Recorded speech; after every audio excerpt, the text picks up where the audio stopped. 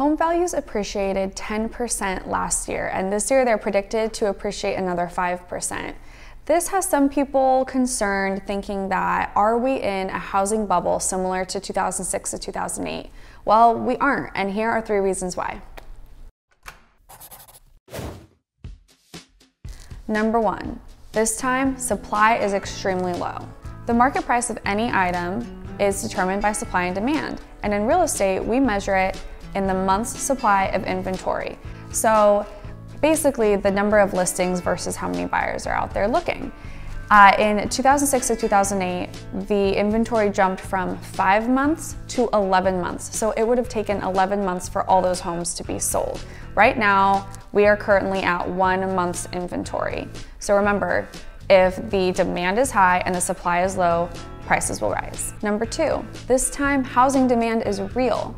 In 2008, it was more of a psychological factor that the housing prices were going to keep going up and up and up. So there was a lot of demand based on not a lot of historical evidence, and the mortgage companies played into this, and they were basically giving people mortgages that they couldn't afford. And so that crash was really based around that happening.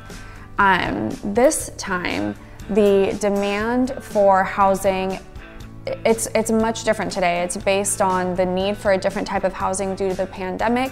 It's millennials such as myself coming into the age of having a family and wanting to purchase a home, and it's based on much higher financial security. So again, when supply is low and demand is high, prices naturally increase. And reason number 3 is homeowners have plenty of equity. In 2005 to 2007, many homeowners were treating their house as an ATM machine, and they pulled out a cumulative $824 billion in cash out refinances. So this turned into a lot of people owing more on their homes than they were actually valued at, which led to an avalanche of foreclosures.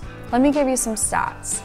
So right now, 38% of homeowners own their home free and clear, no mortgage whatsoever. So they're not in risk of losing their homes at all. 56.7% of all homes have a minimum of 50% equity. So that is one of the leading forces that is driving this economy forward and keeping people from going into foreclosure. We are absolutely not in a housing bubble that's expected to burst and all these foreclosures to happen, even though the news may say otherwise. Make sure you guys keep yourself informed, make sure you have correct information, and always feel free to reach out to me.